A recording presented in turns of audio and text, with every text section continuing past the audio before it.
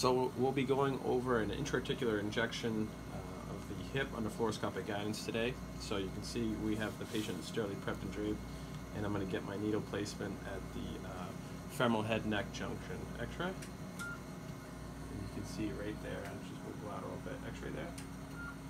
And that's the spot we want to be, right at the neck junction. Alright, so a little poke on 3, 1, 2, 3, and poke. And we'll go down slowly, X-ray, making sure we stay in the same spot there. Sorry about that. And as I'm going to go down slowly, feel a little pinch through the capsule here. X-ray. Perfect. Again, staying lateral and away from the medial neurovascular bundle. X-ray. Going down.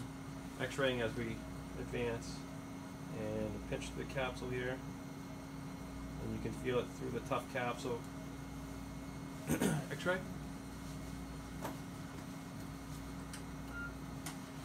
And sliding down a little bit, so we'll just readjust here. Sorry. Here's a pig for you. X-ray.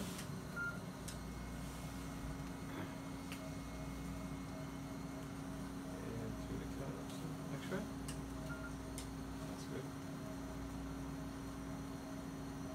And I can feel myself down in the neck there, so I'm getting resistance against the neck, the bone of the neck there, and we'll use some dye contrast, saline and isoview contrast to confirm intra-articular placement.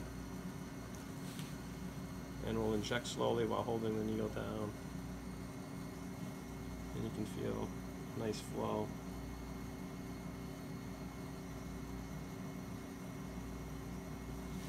X-ray there. Yeah, and I'll put a little bit more in, but you can see the dye lining the capsule there. X-ray. So now I'll inject 3 cc's of 1% lidocaine with 1 cc of 80 milligrams Depo-Medrol. I'll just kind of go slowly.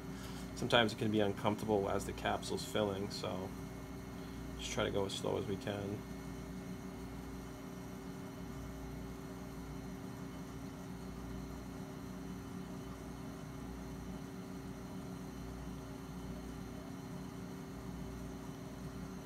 And we'll take one more X-ray. You can see that it'll dilute the contrast there. Alright, we're all set.